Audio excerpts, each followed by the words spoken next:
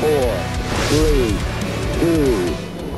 Hi, Kevin Casey here for ADSN, and devastating injury news for the Carolina Panthers coming off the impressive victory over the Atlanta Falcons last night. It's a situation involving starting corner Donte Jackson. The team has announced that he is out for the year with a Achilles tendon tear.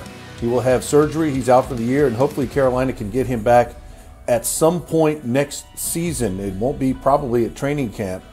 These are very serious injuries. We saw him coming off the field limping badly.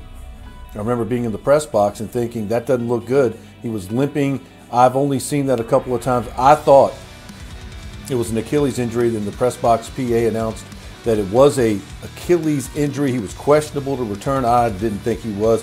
I didn't see him in the locker room post-game. He's a stand-up guy. He always answers his questions. Anything that comes to him, he will take the heat when it's warranted. But he wasn't in there. He wasn't available to the media when we got in there last night. So Donte Jackson now out for the season with an Achilles injury. So you have to think guys like J.C. Horn, C.J. Henderson, Keith Taylor, Tay Haynes are all going to have to step up and improve their roles. Maybe Carolina will look to add someone for the practice squad, a corner who could be on the street somewhere or on another team's practice squad. So Carolina will look to do that. And they're also going to be watching the scoreboard over the weekend, seeing what the New Orleans Saints do. And the Tampa Bay Buccaneers are in Germany, a 9:30 a.m. Eastern Time kickoff.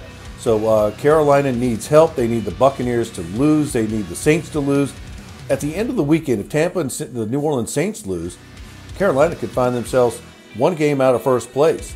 So a lot is riding on the weekend's games for the Carolina Panthers. And no matter what, ADSN will keep you up to date with all the Panthers' latest injury news and notes coming up all the way up to game time a week from Sunday at Baltimore, when the Carolina Panthers travel to Baltimore to take on the Baltimore Ravens.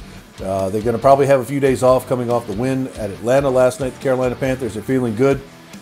So they're going to have to probably go in, maybe get some treatment, rehab, and come back to practice on Wednesday, looking to get ready for the Baltimore Ravens. We'll keep you up to date all the way up to and including up until kickoff for the Carolina Panthers injury news and notes as they take on the Baltimore Ravens next week. Don't forget to tune into ADSN1 for all those news and injury notes. For now, I'm Kevin Casey. So long for now.